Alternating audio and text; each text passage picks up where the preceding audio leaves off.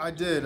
Senora Hatch, she actually took me on tour to the third floor, into her room, and really of that floor and stuff. So I had a chance to go around a little bit, but not to every place. Is it a little weird? You're back in Apex, but you're not really. It's very weird. I have no clue where I'm at. I have no signal here, so it's kind of very foreign to me right now. But I mean, it's always good to see familiar faces at Friendship and here at Apex High. Let's switch over to sports. You're getting ready to gear up for a CFL. What's some of your goals for your CFL career? So for this upcoming season, I want to come in probably in the best shape that I've ever been in. This is my first real off season. Last year I was dealing with an injury that I had to really tend to the whole off season, and so now I'm finally healthy, able to focus on going into a season with a great mindset. But I'm also still trying to figure out what team I'll be on. So I'm pretty excited to see how that happens, what that goes.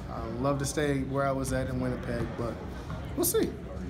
We had a chance to talk, and you're definitely talking about Coach Wolf and that OG coaching staff.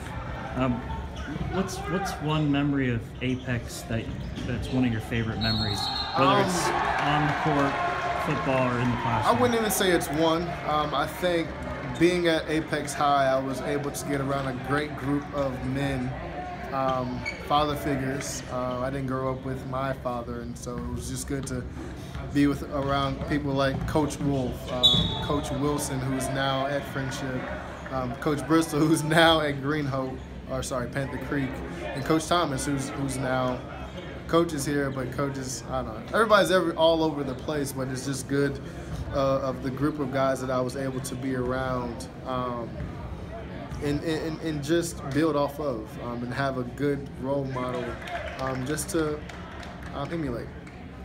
You're definitely one of the alum that was all around.